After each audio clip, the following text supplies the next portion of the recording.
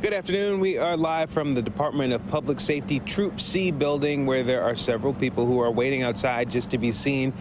The crowd has actually gotten a lot smaller than it was when we first got out here. There were a lot of people waiting in the heat. We actually talked to two people who say they had been out here for 2 hours.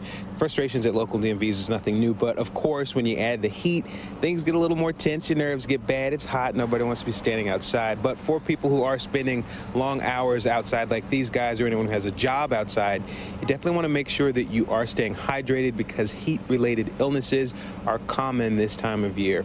And speaking of the DMV, the Department of Public Safety says the summer is typically some of the busiest times of the year, so they are encouraging people to renew their licenses online. They've also launched a new program where student drivers can schedule their tests on Saturdays to try to alleviate some of that wait time.